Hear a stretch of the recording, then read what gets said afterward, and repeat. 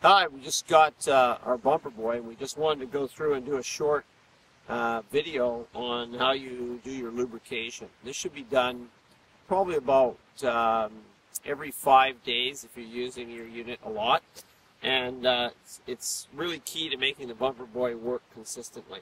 The main thing to do on lubrication, we use a dry graphite, and this is just in a spray can. This will probably last you a lifetime because you just need a very little bit of it.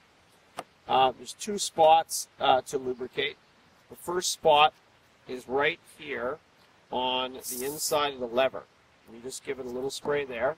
And the next is you cock the firing pin and you open up the chamber, and where the firing pin goes in, you give it one short spray there. And then what I usually do is just release that, maybe give it another cock. And now you can just tell if you move it that it's much freer. And that's really key. That reduces the wear and tear on your servos and will increase your servo life greatly.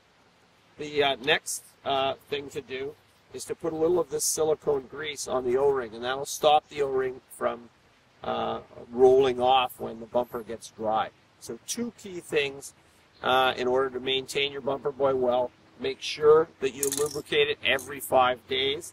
It's the same as a gun. If you don't lubricate your gun, your gun will not fire after a certain period of time.